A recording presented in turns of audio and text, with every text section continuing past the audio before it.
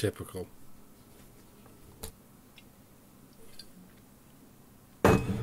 Where was I? Does anyone remember when George Harrison died? Without looking it up, like off the top of your head. Can you even give me a year? It's not a date that comes to mind, but here you go. When did John Lennon die? 1980. That's correct. December 1980. As many readily know. But even a lot of Beatles enthusiasts will struggle to remember when George Harrison died. The reason you don't remember is because it was November 2001. The biggest thing on the news at the end of that year was not, wow, look at the celebrities who died. There was some real news. We all genuinely thought World War III was happening. And we're yet to be proven wrong. I mean, really, this is World War One. Those skirmishes we had in the early 20th century were mostly European wars. But at this point, the whole world is playing Risk. And everyone's very concerned about what's going on in the middle of the board, as is typical of a developed game. And late 2001 was where it started to get real. So there wasn't an enormous amount of mourning over a dead Beatle. But John Lennon died the month after Ronald Reagan was elected president. 1980 was one of those years where the worst things that happened were celebrities dying and democracy happening. It was also an Olympic year. Not a particularly memorable one, though. And the second Star Wars movie came out. But it didn't help much to cheer people up. There was a terrorist attack at Oktoberfest that year. It wasn't a huge one. It kind of happens every year. People are getting mass murdered, but those people aren't celebrities. And those other people didn't do nothing. And, yeah, as you can imagine, a lot of people left 1980 wailing about what an awful year it was. And why was it an awful year? Because some celebrities died. And democracy had a controversial result. Hey, guys! That happens literally every year. Somewhere that is what democracy does. It has controversial results. And that is what celebrities do. They die. Especially when they've taken a lot of drugs in their lifetime. Bowie almost made it to 70. Lemmy did make it to 70. That's not sad news. That's astonishing news. It was technically 2015 when Lemmy died, but it was right before Bowie. So that they were very close to exactly the same age. If Lemmy and Bowie can make it to roughly 70, anyone can. Sad news. This is miraculous news. Did anyone even realise Leonard Cohen was alive?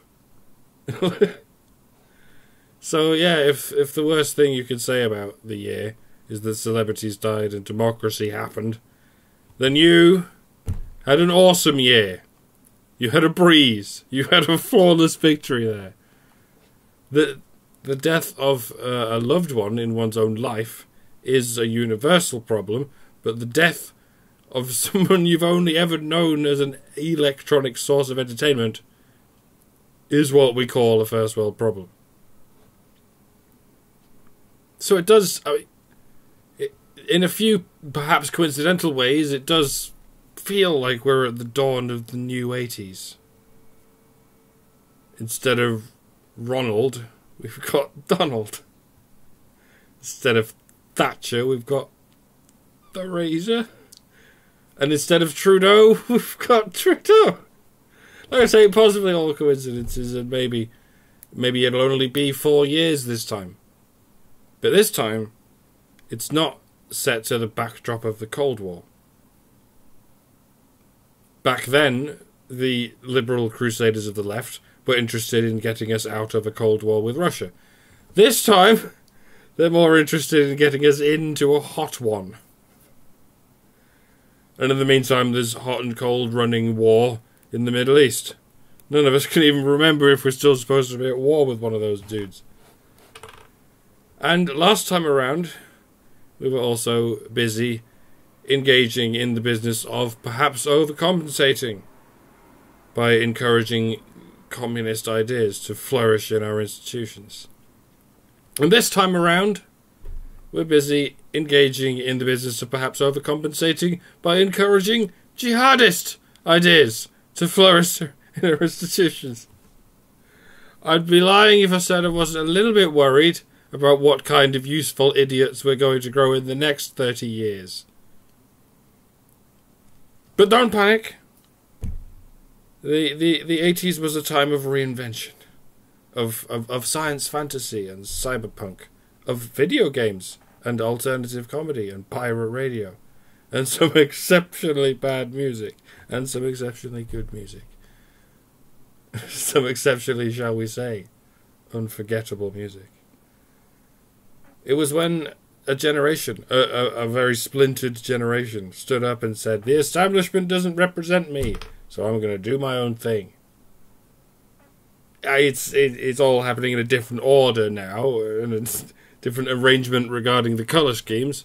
And like I said, it might be shorter, it might be one term rather than a 3-term reign, but it'll burn 3 times as bright. These things do progress in cycles, but the cycles either spiral in or spiral out. It either tapers to a point where we're all changing our minds constantly, or it opens out to an infinity where we never change our minds.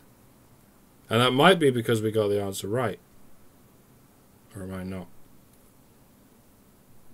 It's like a blindfolded person trying to walk in a straight line. Even across a desert, so we can't do it. You end up doing sort of that. You fuck up until you realise your mistake, and then you have to start all over again. Or take off the blindfold. It's a lot easier in daylight. Don't worry, guys. I'll see you in the new 90s. It'll be alright. Actually, you know what? Hi! Wait, what? Where are you at, Mike? I'm in the same place I've always been, but at the other corner of the building. 6 years, and all I've ever shown you is the toilet that one time. I mean, very few of you have been here for 6 years. But yeah, fun fact. 2016 saw the beginning, but not the anniversary, of my 10th year on YouTube. My 10th anniversary will be in June of 2017. I know there's a lot of people who've been here for a couple of months going, I can't believe he doesn't have more subscribers. Yeah, you're adorable. Bless you and hug you, and I don't mean to mansplain you, but you don't know the half of it, or the eighth of it, or the dime bag of it. But thank you very much for the compliment. One day I will learn how to take it. So yeah, the last 6 of those 10 years were created and recorded from this building, at a location undisclosed any further than the Greater London area. And now I have it to myself. My friends left for Australia a couple of days ago. And I don't mean they went on holiday, they've moved there. And I'm doing that thing where you bounce off the proverbial wall. I thought it would be like this right away. So I wasn't prepared for what in fact happened right away. The first couple of days after they left, I felt this quite profound sadness. These weren't just randomers I was living with. They were.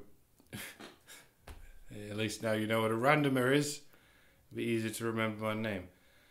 Yeah, no, these were a couple of folks I've known for more than 15 years now. We met at university. I'm older than I apparently look to a lot of people.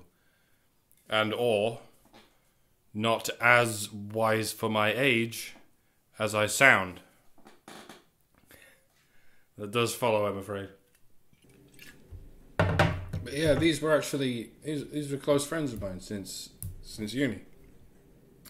We've sort of lived together in various combinations the last 6 years, of which we're in this place. We've had some quite extraordinary times together, and I've barely spoken to them for the last 3 years,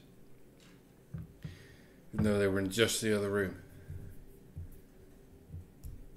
Because of this. Not because of the content. They like what I do and they're on board and stuff. But it's just I've barely emerged from my bedroom for the last 3 years.